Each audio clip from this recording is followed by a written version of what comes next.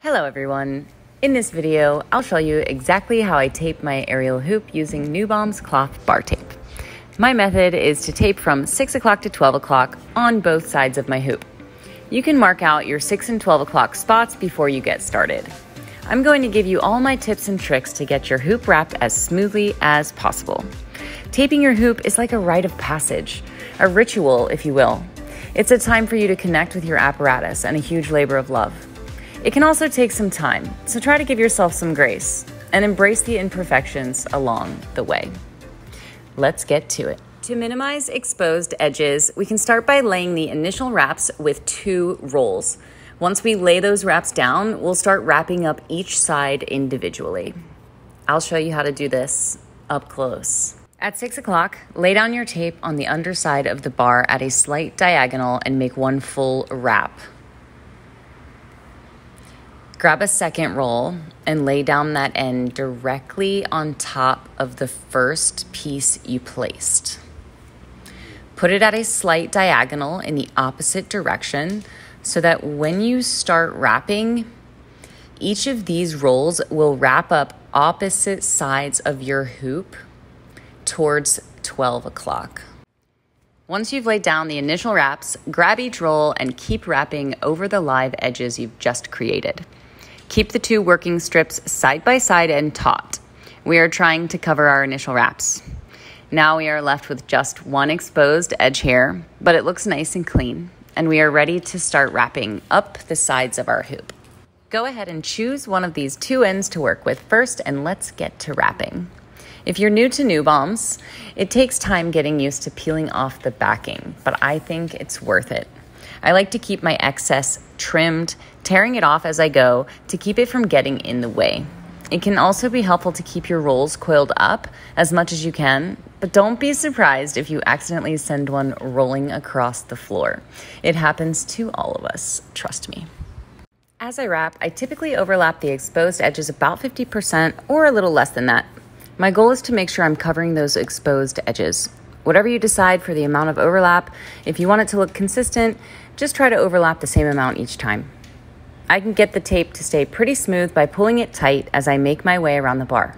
You can use your thumb or a finger to encourage the tape to lay flat where you want it to go.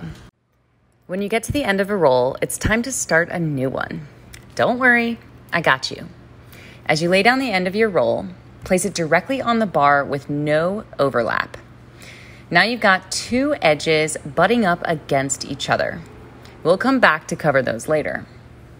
Take your new roll and place it down end to end with the roll you just used up. Still no overlap.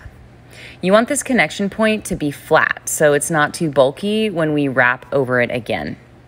Your first wrap with the new roll is going to come back over the exposed edges we butted up together. And then you can continue wrapping forward, covering up the rest of your exposed ends. From there, you will just proceed as normal. Keep wrapping up the bar, and everything looks nice and tidy.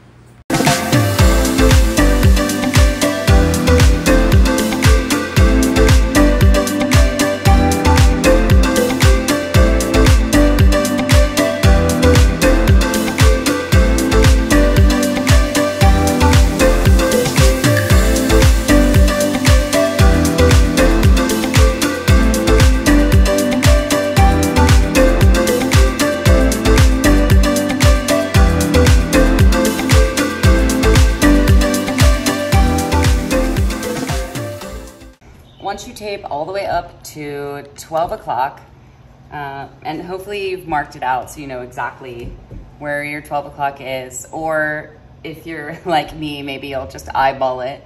The amazing thing about constantly taping our hoops is that we get to do it over and over again. So it's not a huge deal if you have some hiccups, and with time, you'll start to get into your own rhythm with it. But for the most part, doesn't have to be perfect. So we're gonna have to rewrap it anyway. So don't be too hard on yourself. So when you get up to your 12 o'clock, we're going to lay the tape just as if we were gonna start a new roll. We're gonna lay it right next to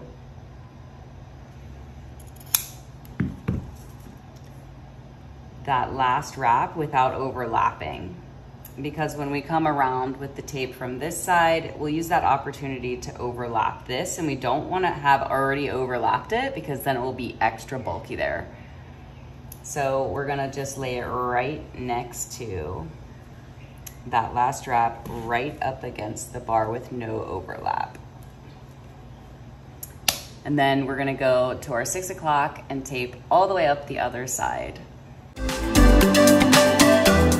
As you get to the finish line with this tape job, you just want to make sure to cover the exposed edges.